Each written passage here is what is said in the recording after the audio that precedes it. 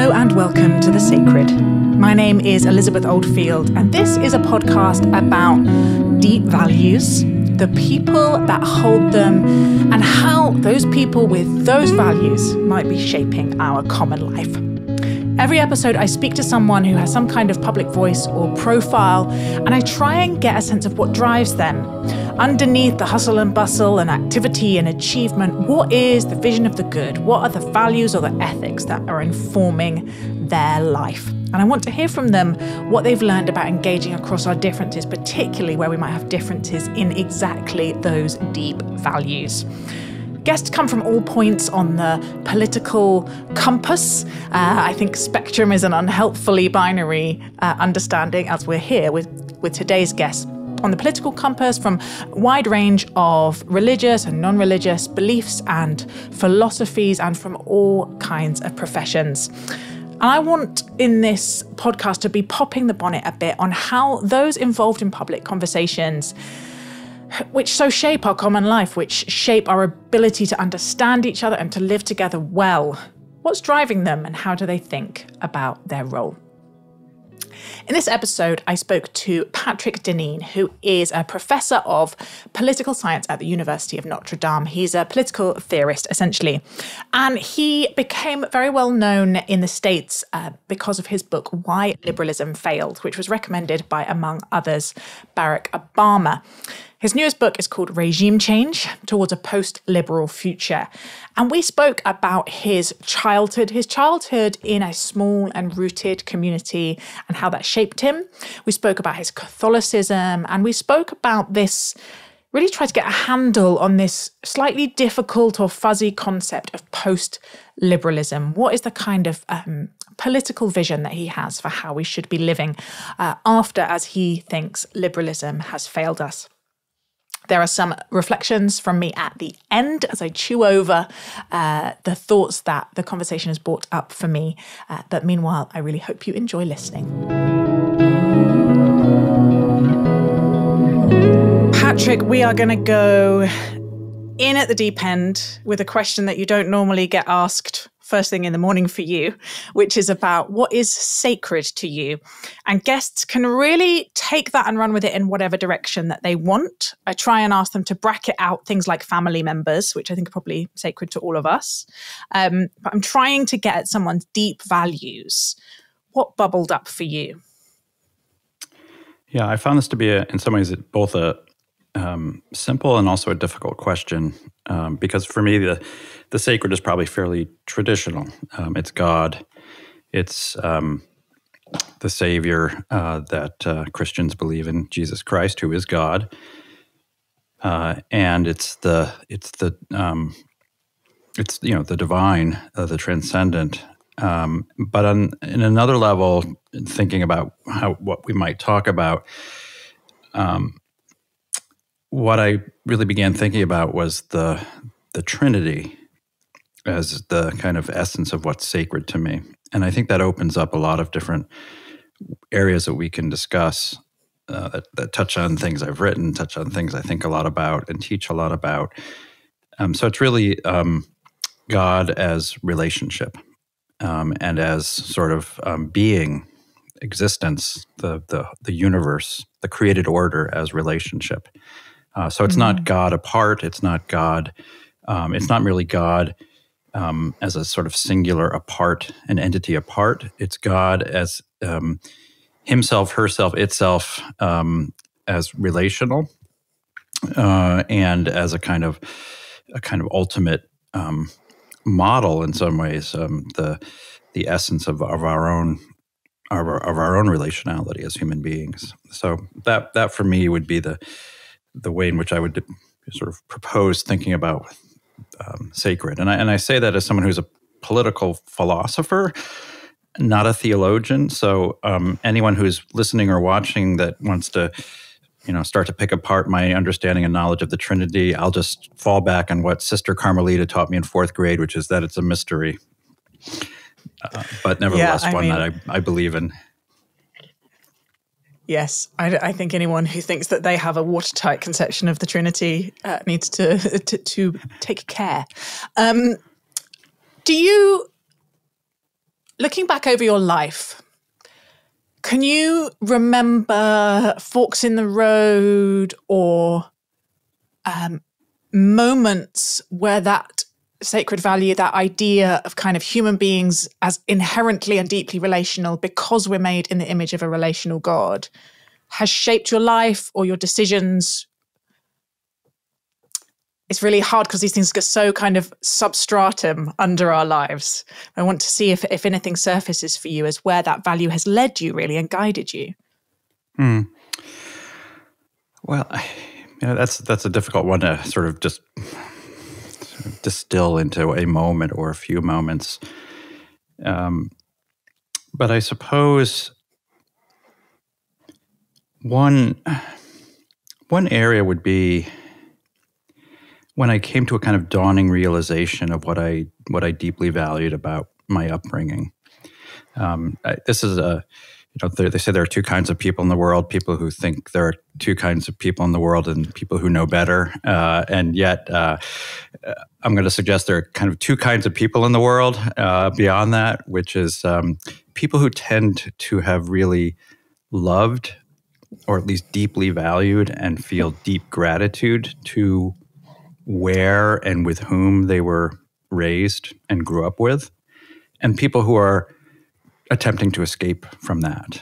And I think obviously it's complex, but I think there's a kind of a little bit of a meter in which one tends a little bit more to one side or another side, or maybe one tends a lot to one side or the other side. And I tend to fall a lot on the side of really deeply valuing my upbringing. I grew up in a pretty small town in outside of Hartford, Connecticut, in New England, in what was actually the oldest town in Connecticut. So it was it was a colonial town. It was laid out as a town to be walked in.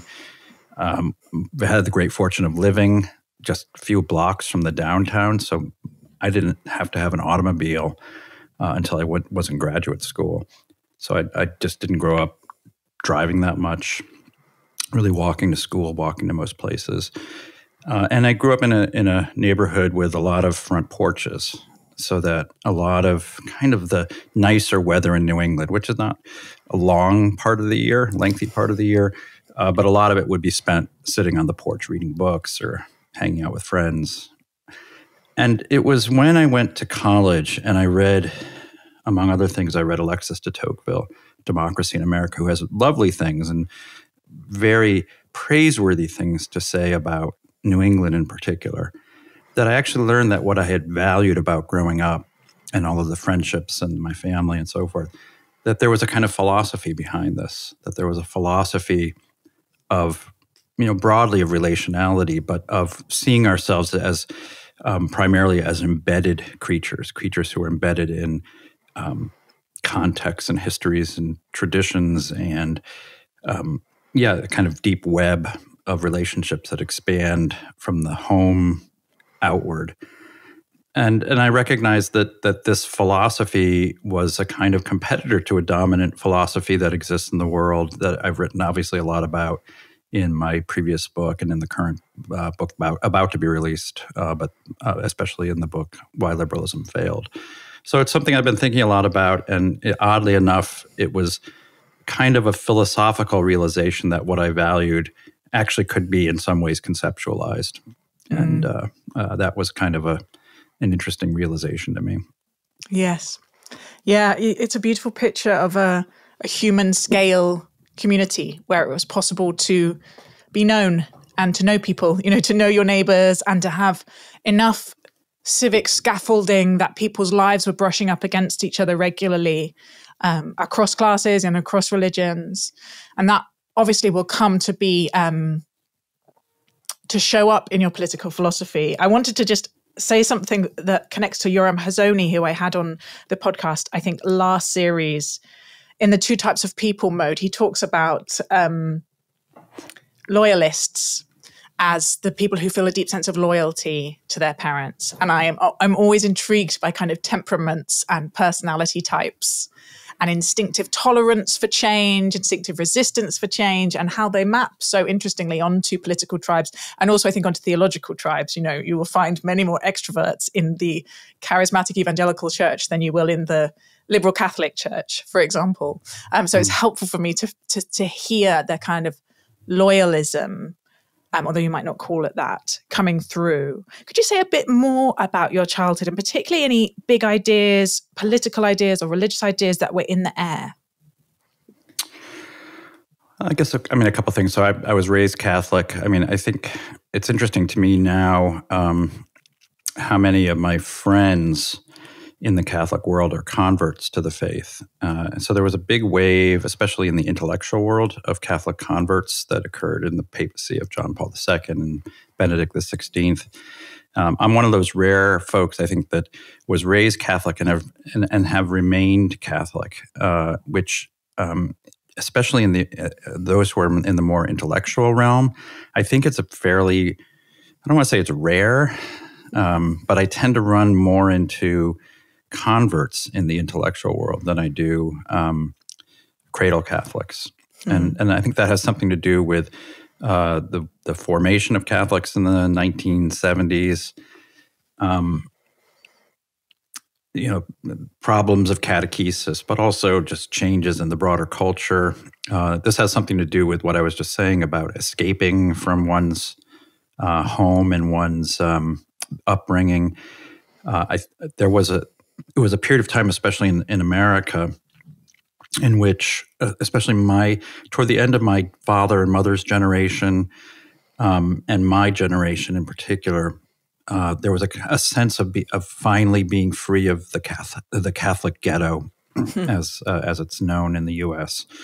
The kind of the enclaves that Catholics had created for themselves in what was a hostile Protestant, dominantly Protestant culture and civilization in the U.S. And so that they had built a kind of parallel culture that sometimes is now called the Catholic ghetto. It was the schools, it was all the organizations, the Catholic youth organizations, the Knights of Columbus, kind of a rich field of organizations and relationality again. But fairly limited in terms of how people experienced the broader country. People sort of kept to their own tribe, I guess, to use the language of Yoram. And that's not really the Catholic way, I would say. The Catholic way is to want to be more in the world, I think generally. So when given the opportunity to escape, the form of escape that took place was kind of to abandon the faith, sadly, or to minimize the faith, or to make the faith compatible with the broader world. And so I think of the people that I grew up with who were also Catholic, very few of them have remained in the church. And I would attribute my own having remained in the church as a consequence of that intellectual formation. So not unlike converts, I discovered aspects of the faith in an intellectual way that was almost altogether unknown to me as someone growing up in the late 60s and early 70s. Yeah. So that was a major formative aspect. The other one, just very briefly, is that I was 12 years old in 1976, and not to trigger over those of you in the UK, but 1976 was the 200th, the bicentennial, the 200th anniversary of the U.S. I don't know what you would call it, the rebellion. We call it the U.S. Revolution, the Revolutionary War, the Declaration of Independence.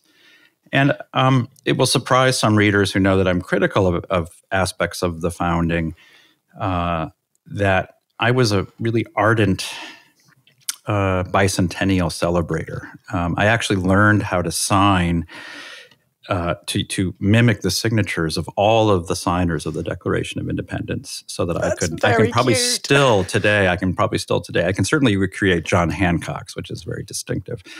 But I was very into the bicentennial, and I think these 2 points are maybe important because as I matured and as my thinking about these two aspects of my kind of the mix of these things, I began thinking that there was, in some ways, more tension between these two commitments than I had initially realized. And in some ways, the more I entered into this deeper intellectual form and understanding of my faith, the more a kind of simple or potentially jingoistic American patriotism was called into question by aspects of my faith.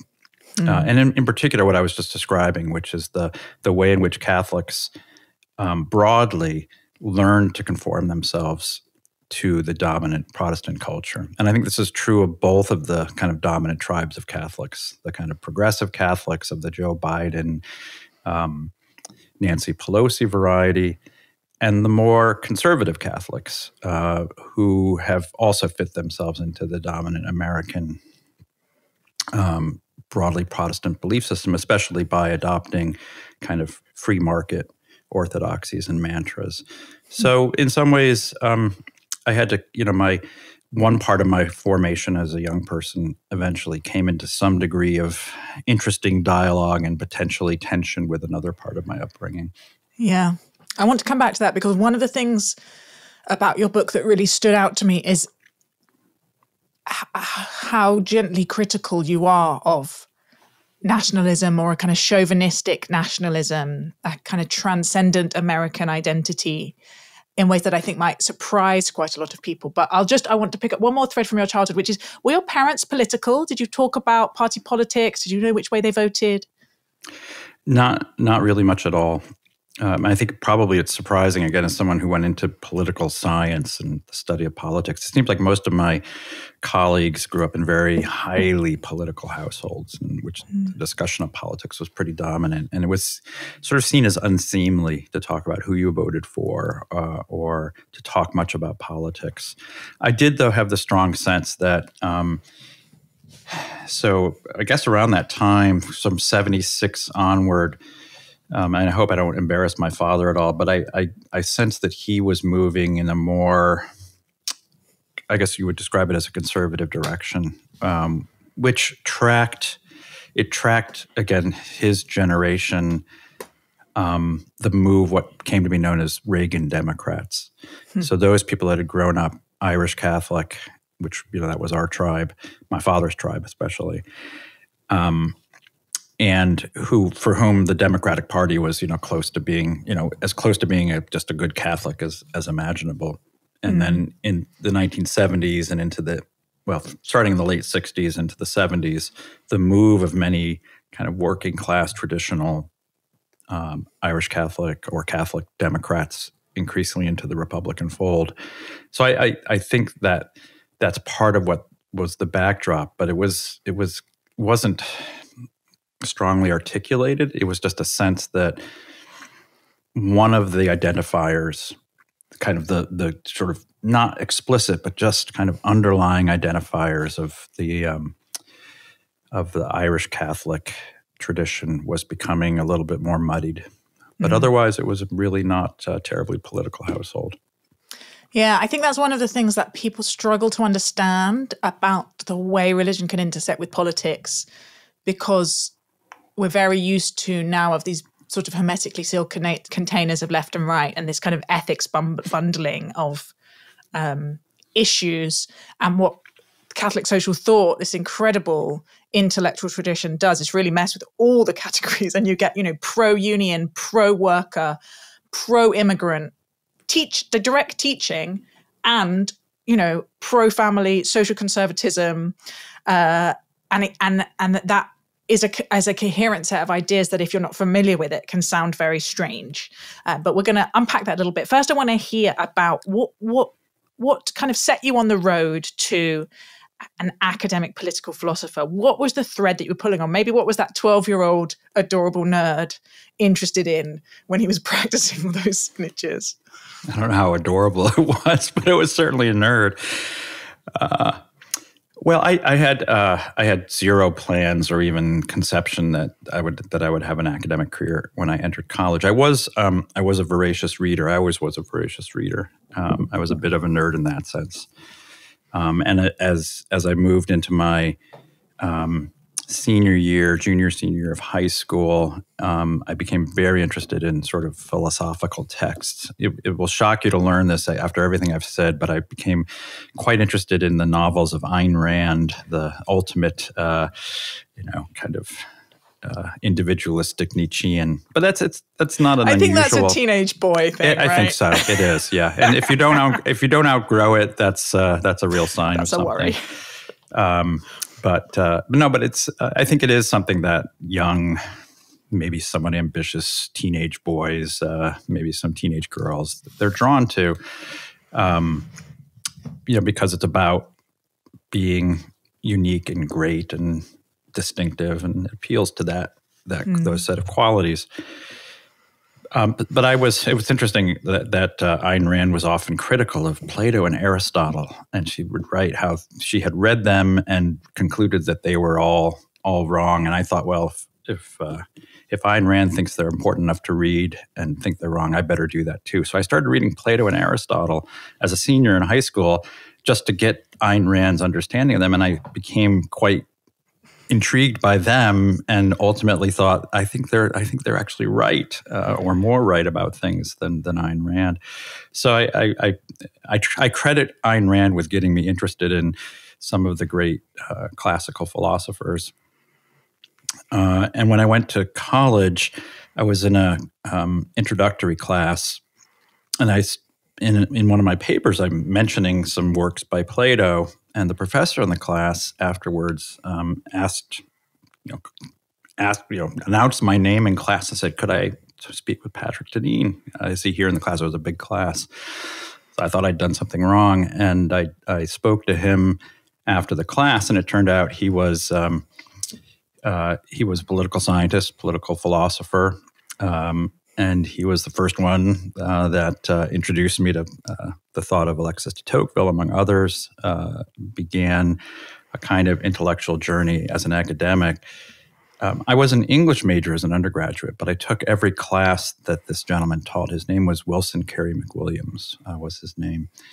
And he, I think around sophomore year, I said that I was thinking about going to law school, and he looked at me quizzically and said, "You're not going to law school, you're going to graduate school." And I said, "What's that? What's graduate school?" I had no idea. I didn't come from an academic family. I assumed that professors were sort of grown in fields. They just kind of emerged from pods. I had no idea what went into the making of a professor, so I didn't even know what graduate school was. So he said, "Graduate school is what you do when you want to be a college professor." I said, "Yeah." I was shocked to learn that one could do this. So I began thinking about it, and I thought, well, if this means I can extend my schooling a few more years, that seemed something worth doing. So I do credit that professor, who became a very dear, close friend, and someone whose memory I deeply cherish. And I've actually co-edited 2 books of his writings with his daughter, who's now also a political theorist, Susan McWilliams. Gosh. So yeah, I mean, those kinds of encounters are, surprising, unexpected, unpredictable, and transformative. And again, relational, right? The stories of our lives are as about the people that we meet, that we learn to trust, as about the ideas that we encounter, that we feel are persuasive. Those things are indivisible. Now you are a university professor. You've published many books. You sit in a very significant academic institution.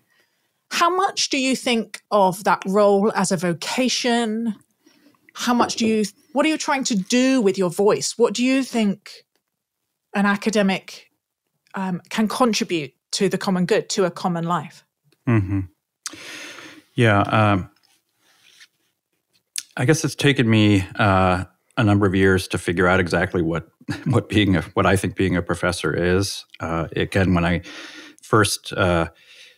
was first told about that this was a possible profession, my main interest was I can keep reading books and thinking ideas and talking about interesting things. And then as I get in, when you start as a professor, and I was very blessed. I had really a series of remarkable positions. My first job was at Princeton University, which kind of plucked me out of complete obscurity into a pretty prominent, obviously a prominent institution. But there, the only thing you're mainly concerned about is doing research and trying to get tenure. And that was kind of the single-minded focus of my first 6-7 years of teaching. But as I began to kind of get my head over the parapet, it's not that I got tenure at Princeton. I didn't. I was tenured at Georgetown University, my second position. But even when I was at Princeton and I began thinking about what do I want to do once, assuming someday I get tenure somewhere, I did really begin to think about it much more in terms of vocation. And one of the things I noticed was my own unhappiness, or I was able to interpret and understand my own unhappiness with the model of the life of a professor as it was being, as it's internalized as someone who, especially in a kind of really, kind of intense, pressure-filled, highly ranked, prestigious institution like Princeton. And the dominant concern becomes research productivity. It becomes production of new knowledge. And by new knowledge, the model is the natural sciences. So that the way in which the natural sciences proceed is that small incremental advances of knowledge are made always by just kind of slightly examining or slightly changing the terms of the experiment and coming up with a kind of new way of understanding the phenomenon that you're studying. So it's a kind of, again, a slow sedimentation of advances of knowledge. And this model, which was is dominant. It's the dominant model of the way in which we understand academia unfolding, seemed to me to be fundamentally at odds with what the purpose of my discipline was and of the broader disciplines that I was most interested in, which, as I mentioned, was first literary, was literature in my undergraduate studies, became more philosophical literature. So my dissertation was written on the Odyssey, Homer's Odyssey, and the way in which it could be read as a kind of text of political philosophy. And the way in which this philosophical and literary tradition intersected with politics, that is to say, the social, political environment, what it is we are as human beings and the kind of societies that we build. And here, it seemed to me that the model of kind of progress and the progressive knowledge, a progressive advance of knowledge was a problem. It was a problematic model because what it tended to do was to discount that which had preceded us. So that, we don't read old science textbooks because that understanding has been superseded, right? I mean, so if you follow the textbook trades, textbooks are updated every year, every couple of years, right? We don't read psychology texts from 2010, much less 1960, much less, 1900 or 1800. But I read texts that are ancient, and I learn from texts that are ancient, and I teach texts that are ancient.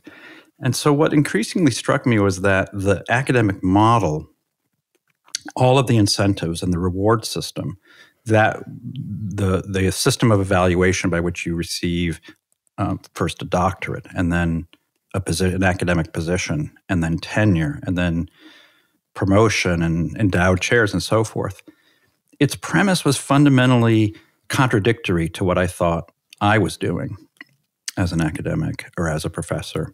And moreover, this approach makes one, as a faculty member, makes one much less likely to be interested in teaching undergraduates because they're learning your field at the very beginning stages. But as an academic, as an expert, as someone who's trying to advance the frontiers of knowledge, you're much more interested, at least in theory, in the much more advanced, much more specialized, much more specific forms of knowledge than someone who's 18 to 22 years old. And I've never forgotten my 18 to 22-year-old self in the sense that, I'm deeply grateful for that teacher that I mentioned who helped me to realize the importance of front porches and my township of New England in my own formation. So I'm sorry, it's a long answer, but I think my vocation as a professor in some ways runs contrary to the entire, more or less, the structure of academia today. And so I've always felt myself as a bit of a kind of outsider to the ethos of the modern university.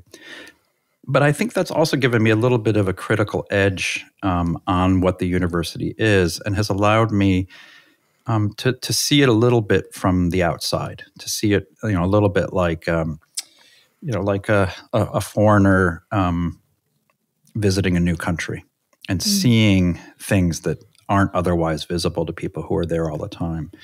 So I think that has actually helped me in terms of the kinds of work that I've undertaken and the kinds of things that I've written, certainly in recent years. Mm.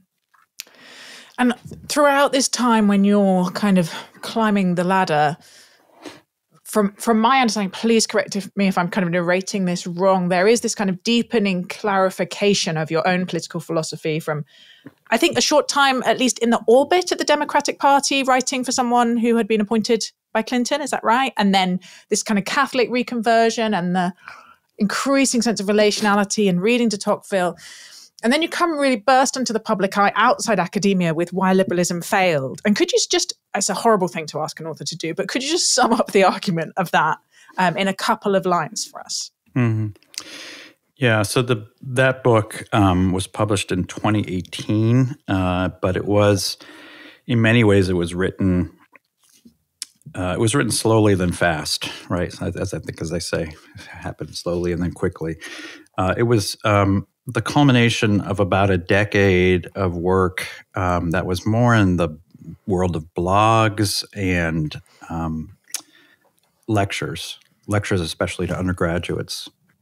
So much of the bones of that book was written in about a decade before the publication.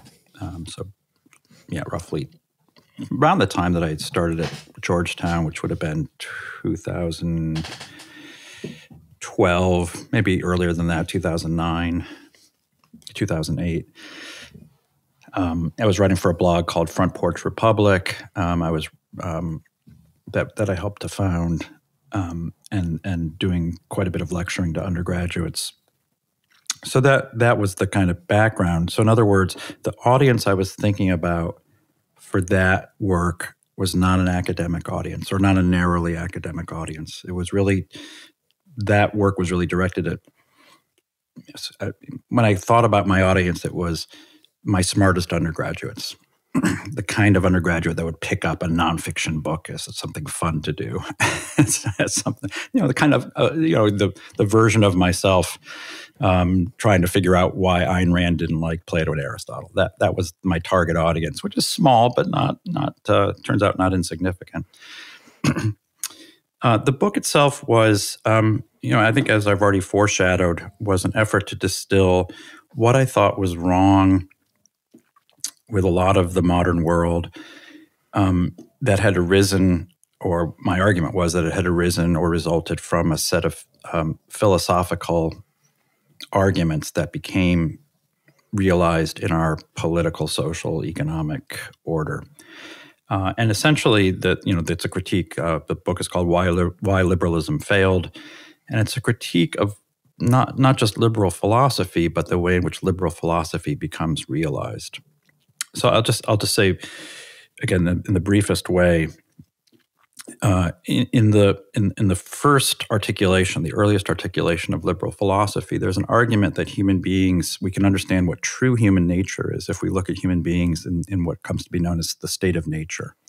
So if we can see it, or if we can distill the essence of human beings, we would imagine them in a world without politics, in a world without even society, a world where, in a sense, relationality doesn't even exist. We're kind of autonomous wholes, entire selves that pursue our own ends and our own good. And this condition is described as one in which we are all completely free and completely equal. This is a condition of freedom, and radical freedom and radical equality. So there's no real differentiation between us. We'd all just do our own thing. And the great French political theorist Bertrand de Jouvenel once summarized this way of thinking as these were all the writings of childless men who had forgotten their own childhood, which I think is a perfect summary. The astute feminist critique in there is making me very happy. Yeah. It is. I mean, but here's the thing. I mean, anyone who reads this recognizes it's a fiction. But what strikes me is that I'm trained in social sciences, even though I'm a political philosopher, one of the kind of continuous and stunning findings, ongoing findings of the social sciences, is that the world that we have created is more and more like the state of nature than the world that preceded it. That if we look at what are some of the distinctive features of human beings today, we are more and more alone. We are more and more on our own. We are less and less likely to be those relational creatures we began by talking about. We have fewer and fewer relationships. We're less likely to get married or to have children. We're less likely to have siblings than previous generations or cousins. We have fewer friends today than a generation ago, than people did a generation ago. And we have fewer close friends than people did a generation ago.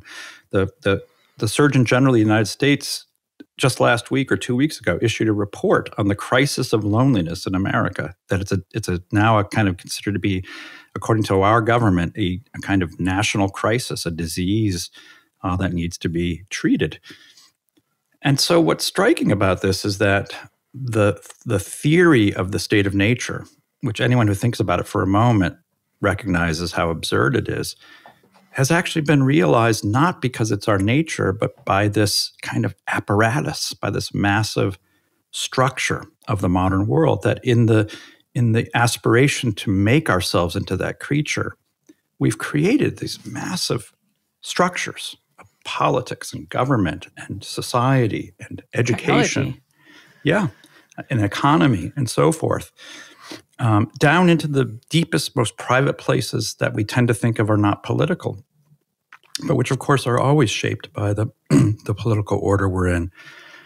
And it was viewing the kind of ongoing accumulation of this kind of data over more than a decade that I wrote this book, essentially saying that liberalism failed because liberalism has succeeded. Yes. Do you call yourself a communitarian? I suppose I've been sometimes called that by others.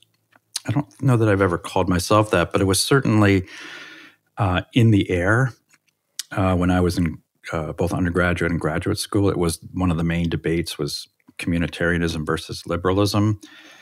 But it struck me that communitarians at some level were almost always liberals. They wanted kind of liberalism to be sprinkled or, just sort of given a little bit of a patina of a kind of community. But that communitarians of us, at least of an earlier generation, were really terrified to sort of make a kind of much more comprehensive critique of the liberal order.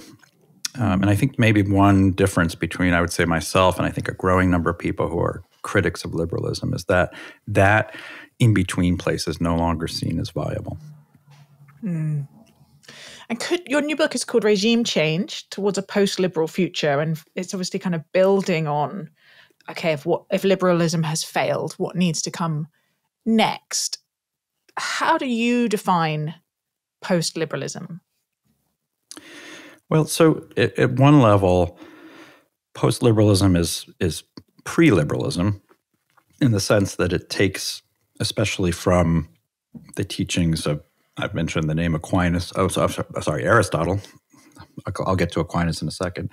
It takes from a kind of Aristotelian understanding And maybe at the most basic level, Aristotle writes the statement that's ultimately overturned, or at least the attempt to overturn. It's attempted to be overturned by liberal thinkers and liberal political thought. And the sentence is, "Man is by nature a political animal." So that's like one of the core sort of just statements, declarative statements by Aristotle in his book called The Politics. And whenever I teach that text, and I teach that sentence even, it turns out it's a difficult teaching. It's not as obvious. It's like a lot of Aristotle. It sounds obvious. Man is by nature a political animal. But it's not obvious, because Aristotle at the same time recognizes that politics at some level is conventional. The way in which we organize our society can take a lot of different forms. In this sense, it's conventional. It can alter, and it can be altered according to time and place, various particular traditions, various conditions, various kinds of judgments, circumstance, happenstance, coincidence. A lot of factors go into this. Sometimes I compare it to table manners. There are lots of different ways, or the way in which we eat, lots of different ways in which we can arrange the manners that accompany dining. From the somewhat familiar, when I go to Europe, I see forks and knives. I just notice Europeans don't switch hands like Americans do. So they consider themselves much more civilized. Americans consider themselves, maybe, I'm not sure if we consider ourselves more civilized, but Miss Manners said the more complicated it is, obviously, the more civilized it is. So she said Americans could make a claim to being more civilized. But then you get outside of the U.S. and you have lots of different ways in which you're going to have chopsticks, or you can have just lots of different kinds of implements used to consume food. And you could take this analogy and say, for Aristotle, this is like politics. Politics is, on the one hand, it's conventional. It can take lots of different forms. You can have democracy, you can have aristocracy, you can have monarchy. On the other hand, we all have to eat if we're going to stay alive. And so politics is natural in the following way. It's in some ways a kind of fundamental aspect of what it is to be a human. Without politics, we're not fully human. If we could imagine ourselves outside of a political city, it wouldn't be like Locke and Hobbes, where we're kind of rational agents that can make kind of rational decisions about ourselves. We would not be recognizably human. And it's only through politics that we can become human. But having said that, there are lots of ways in which we can organize our politics that make it also conventional. So it's natural for us to be conventional creatures. And one of the ways in which liberalism makes it difficult for us to understand that is that liberalism tends to make us, or tends to create a division between the natural and what we sometimes divide the world between nature and nurture. There's the natural and there's that which is nurtured. And Aristotle says, look, it's natural to be nurtured. It's natural for us to be developed. We're creatures that achieve the fullness of our being in and through nurture. And so the question always becomes, what's the form of nurturing that needs to take place for our nature to be fully realized? And that's the Aristotelian argument. So I've gone down a rabbit hole now, but I think that's the kind of essence or the origin of the alternative way of thinking about politics, and that really is the kind of leaping off point. Yeah, it feels to me just a kind of a critique of this idea that the freedom of the individual is the highest or indeed only good that a state or a culture should pursue because we are so inherently relational. And your book really doesn't fit into kind of not existing, but the kind of most commonly known tribes or structures. You're referencing solidarity, you're talking about integration, you have this sense of the kind of mixed constitution, which is really about people mixing in that same way that you did in your small town, that we should know our neighbors and we need to rework our institutions to stop this funneling of two classes, really, a managerial class and I guess, what used to be called the working class. It's difference is such a theme in your work, but it doesn't seem to have been that I think you see what you are already thinking, right? And I am obsessed with difference and divides and how we retain our ability to see each other as fully human across tribes, how we retain a fundamental commitment to the dignity of the other, even when they might be saying things with which we vociferously disagree. And so I wanted to ask you about how your tone and your positioning, because your proposed liberal proposal is so driven, from my reading, by wanting to avert what you call a cold civil war. You know, there's just the drifting further and further apart of liberals and conservatives, and to kind of bring people back together, force them into relationship with each other, because that's how we're fully human.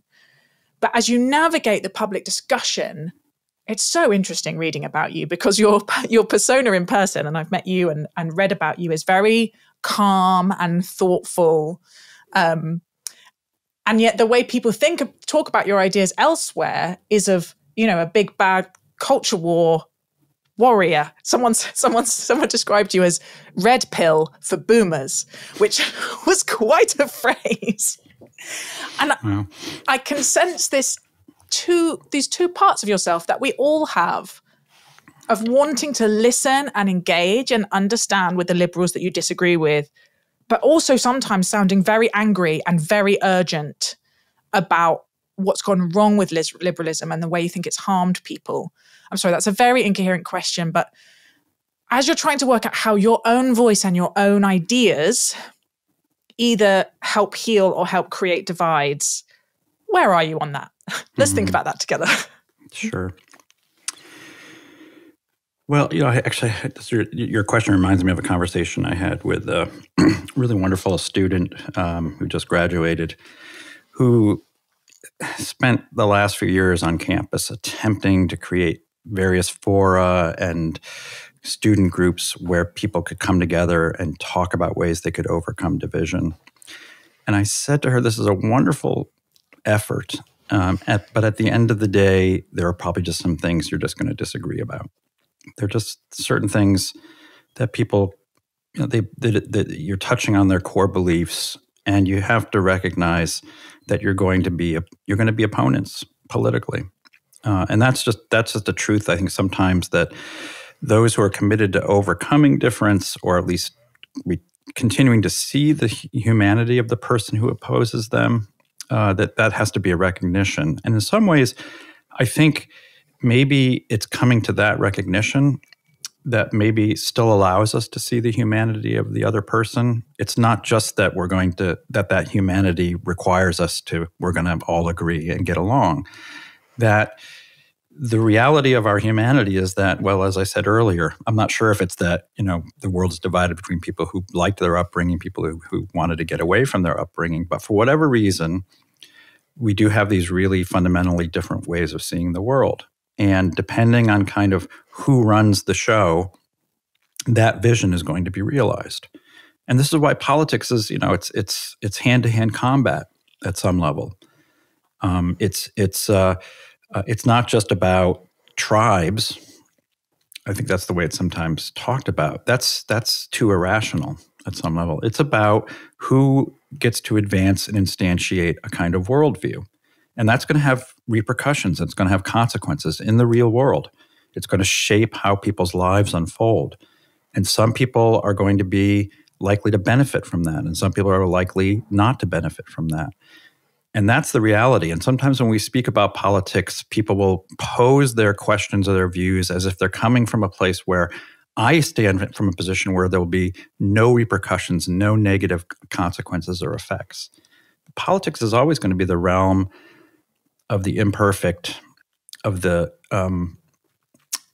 certain choices will be advanced or certain preferences will be advanced and certain others will not be. Mm. Can this be done in a way in which you retain or build on the recognition of other human beings? And this is, to get back to your first earlier question, this is what I hope, what I certainly think post-liberalism is, which is that it takes that kernel of understanding from the pre-liberal tradition that I mentioned of Aristotle, or in the writings of Aquinas, who adds that man is by nature a social and political animal.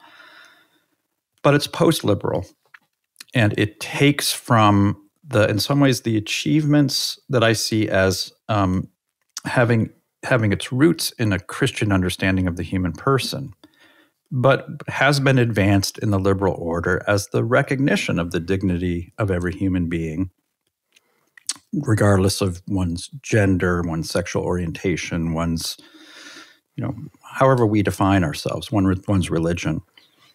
Can one, without becoming a liberal, can one retain that respect for other human beings while combining that or realizing that through and in an Aristotelian idea of relationality?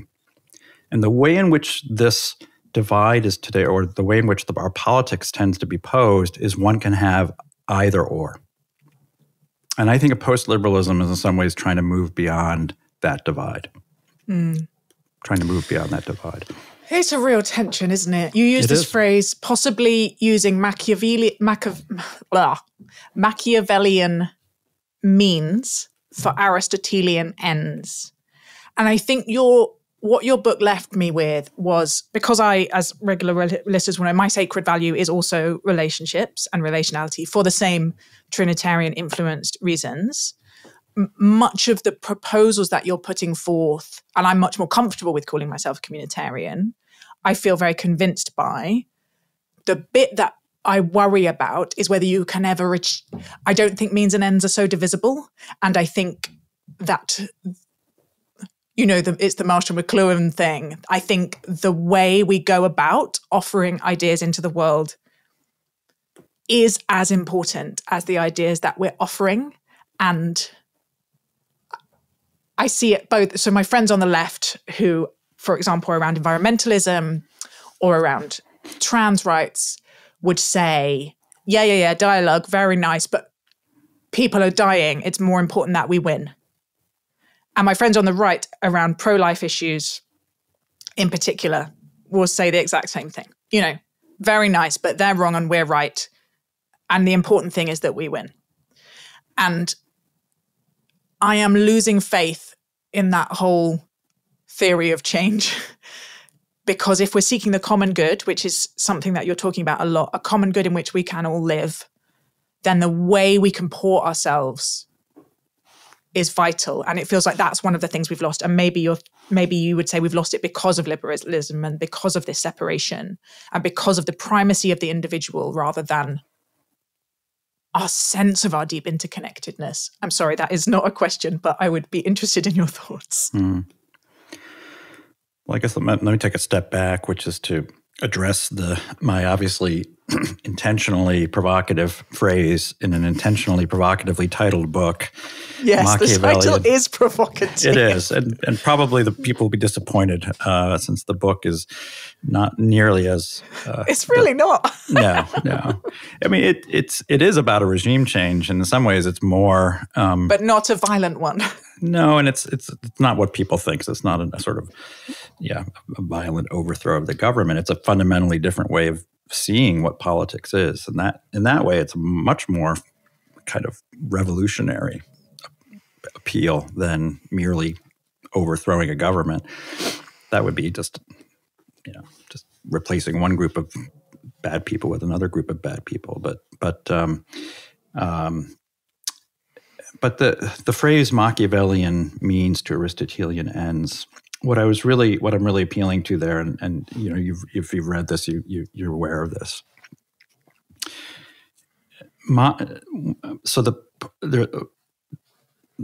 Step back from step back. So the book is really an argument about the nature of, in particular, why that we have a kind of particular form of a leadership class in the modern world, this liberal leadership class. And the argument of the book is that this leadership class is shaped by, and its purposes are to advance a liberal order, as my last book was describing and laying out. And a consequence of this is that it actually is premised on the rejection of the classical idea of mixed constitution or mixed government, which in its classical formulation seeks to kind of achieve a kind of a balance or even a blending between the ruling class and those who are ruled. Either a balance or an outright mixing. So there's two senses of mixing going on. There's the kind of mixing of the mixed salad in which all the elements are still identifiable. And then there's the mixing of the smoothie in which everything kind of, you can't really distinguish the particular tastes from one another. Machiavelli argues that the form of mixed constitution that is really only achievable, that creates a kind of working political order, is the kind of mixed salad model. And in particular, the power of the many is utilized to restrain the power of the few.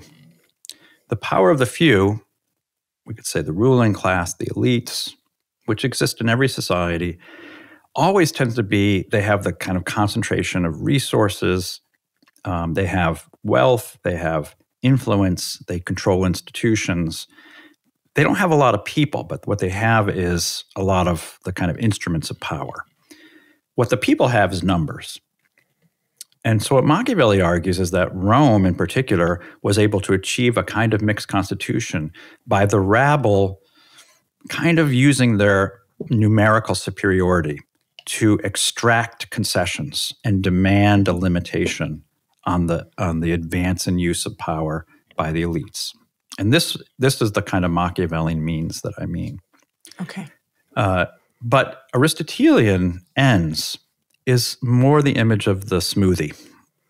It's more a kind of mixing of the classes that moves away from the idea that it's simply a clash, or it's simply a kind of almost a kind of ongoing continual conflict.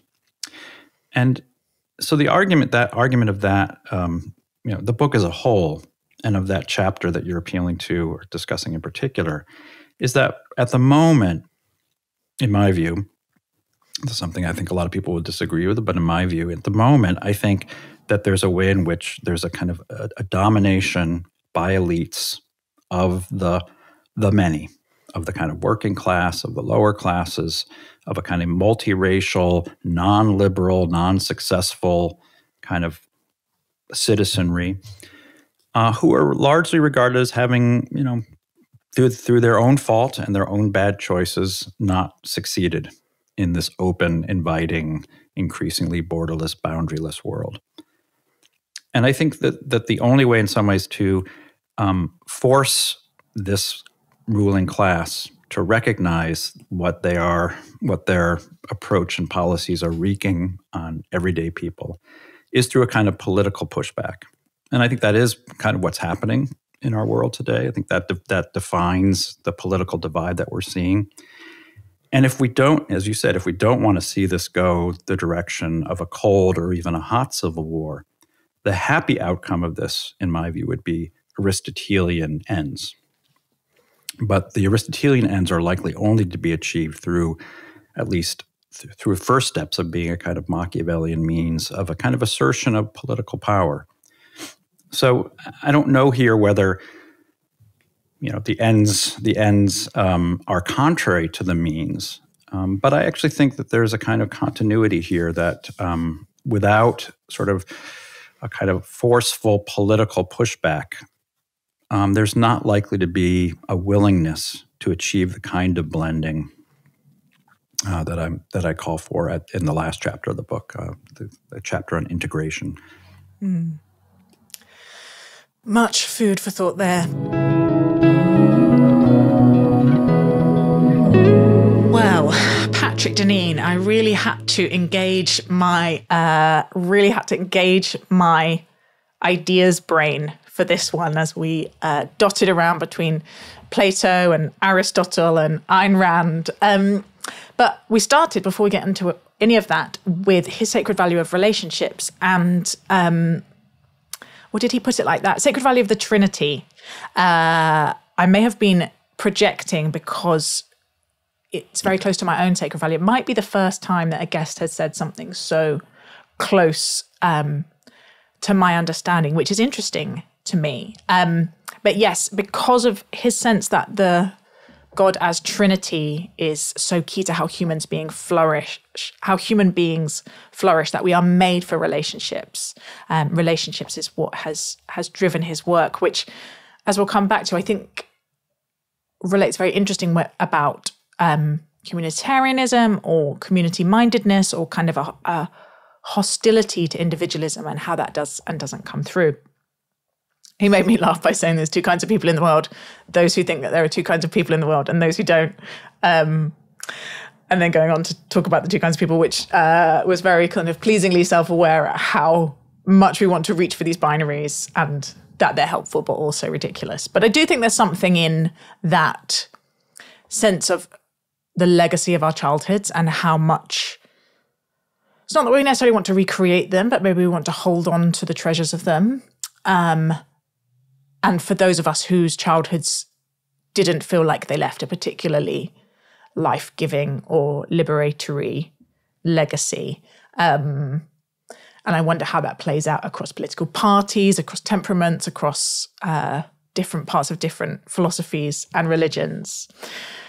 And it made me think about nostalgia, because he talks about, one of his projects was called something like the Front Porch Review or something. This idea of front porches, the idea that you have a community that is walkable, and there are enough built into the very town planning, there is enough points of repeated accidental overlap in a community that you know your neighbours, that someone will wave at you from their front porch. They will be sitting on the front porch, not out in the garden where you can't see them, which I think is what it tends to be in the UK. But that somehow designing communities and designing our lives to force us into repeated casual overlap with each other. I remember when I was working at the BBC, they redesigned the offices in Media City, and there was all this chat about where they put the toilets to force people to walk past each other. It feels like, left to ourselves as humans, we might naturally withdraw into our little castles. And one of the ways we can think about the common good and our common life is, how do you create accidental friction? And I don't necessarily mean friction as a bad word. Actually, I think in community in which we live, we talk about frictionful, not frictionless. The frictionless world of tech is one of the things that I think is possibly not forming us in particularly helpful ways. But yeah, it got me thinking about nostalgia, because in some ways you could hear him talking about his hometown with the front porches, and it was all walkable. It's like, lovely, lovely, but isn't that just nostalgic? And I think nostalgia means homesickness. And it really interests me, this sense, and again, it's coming up again and again in this series, the hunger in the human brain to find binaries, to find either ors. Like, either we hold to the past and the legacy of our ancestors and we conserve what we have received, or we are conservatives, or we are progressives and we are focused on the future and we're moving forward, we're basically dumping the past, we're moving forward. And how it surely must be possible. It must be possible to be, it's an old cliche, but I'm thinking of the roots and the shoots, to take what nostalgia is telling us, to listen for what is the good that we want to protect and cherish, but also be wanting to grow and move forward, and to do that carefully, and with discernment about maybe what we don't want to carry into the future with us. I'm wondering what it would be to be someone who could, do I mean backward facing and forward facing? That sounds two-faced, literally. Yeah, what is a posture towards the past and the future? And I'm sure someone's going to say, it's just being in the present. The present is all we have, but I don't know, that doesn't come easy to me. I think we do need to think about the past, and we do need to imagine the future. And we have a tendency to think one is more important than the other, and to be temperamentally inclined to one more than the other. And then to draw tribal lines around that. Similarly with new knowledge and old knowledge, right? It was like the academy is all about new knowledge. and he wants to protect the old knowledge. It's got to be both. Maybe I'm just a woolly fence sitter. This conversation clarified for me, at least in his definition, that I think liberalism just is individualism, that it is the kind of liberating the individual from undue constraints of others, which is obviously a powerfully good thing if you are living under illegitimate constraints, as many people and groups have. But his definition of liberalism, which I should have got him to say in this because lots of these terms are slippery, confusing, but his definition was from the early thinkers that was basically being able to, I think he said, dispose of your person and your possessions as you see fit, is the definition of that kind of freedom that liberalism is moving towards. And in its very refusal to take into account or center at least the fact that as well as being individuals, we are persons and persons in relationship and shaped and formed by others and irreconcilably and unavoidably influential, brushing up, frictionful with each other, that it somehow doesn't tell the whole story of what human beings are like and how they flourish, is what I'm hearing from him. I'm so interested that he doesn't want to call himself a communitarian. It feels like that's the definition of post-liberalism to me, that it is saying families matter, institutions matter, sites of belonging matter, places that we can grow, communities of moral formation matter. And by putting the full weight of ethics really on just the individual, we've forgotten that, and we have therefore eroded all these places where we become more fully human. I don't know if communitarianism's got sort of hippy-dippy baggage that he doesn't like, but I wonder what alternative language is about that. And I have to say, I do like getting hold of what he means by post-liberalism. I found a bit tricky, and I think it's probably because it's quite political theory language, which is not my mother tongue. But yes, I think it's the real challenge for someone like Patrick when you're trying to offer something that is not an established script, is the ability for those of us slightly outside to get hold of it is really difficult. He did a great interview with Ezra Klein last year, and there was this sense of some level of frustration of like, but what does it mean? What do we actually want to do? And actually, I remember thinking Patrick came across as towards the end of that podcast, he came across really humble because he was like, policy's not my thing, Ezra, that's your thing. I'm trying to say these are the values by which we should be orienting our common life.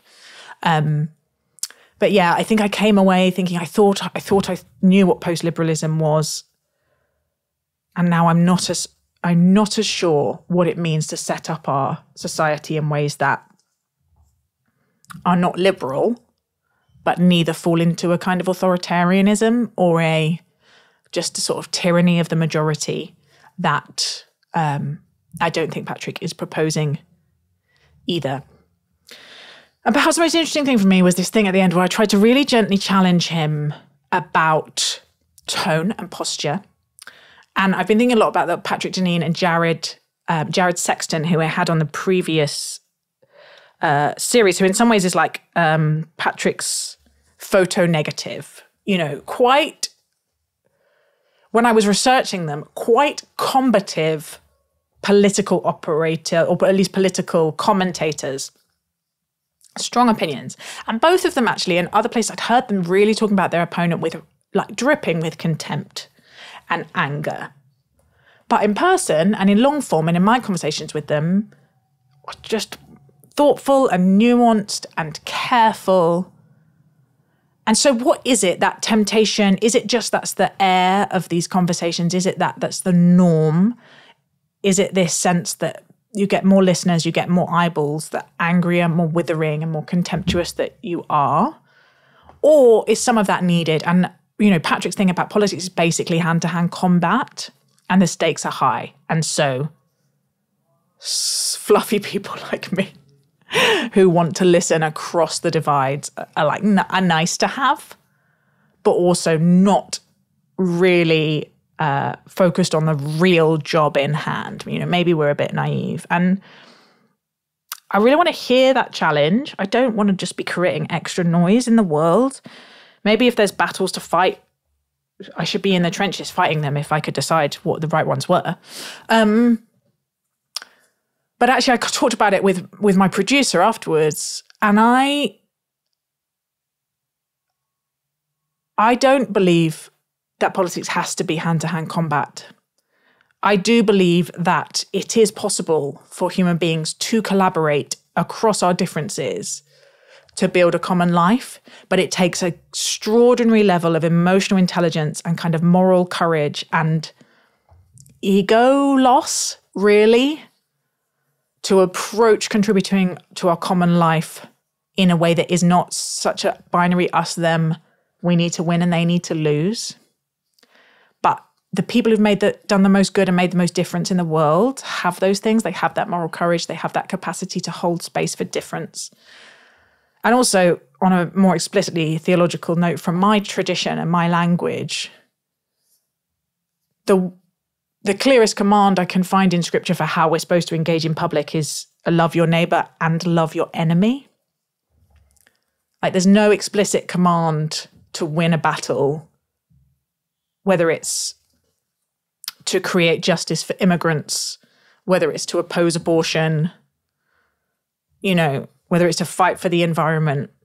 I think you can probably, you can read, there's many ways to read scripture, but there's ways to get to those things as a command if you're a Christian. But the plain text off the page reading, just love your enemies, love them. Seek their good. If they smack you in the face, offer them your other cheek. If they take your coat, offer them your other coat. The posture of, what is it? It's that phrase that came up in the Do-Good interviews of engaged surrender. Is that relevant here? Anyway, I'm thinking a lot about what's naivety in politics and public life and what is possible. What is possible across our differences? Is it possible to really listen, to really hear, to really see, to really treat each other with dignity, and to be trying to bring about the kind of justice that is informed by our vision of the good and our values, whatever they may be? To be continued.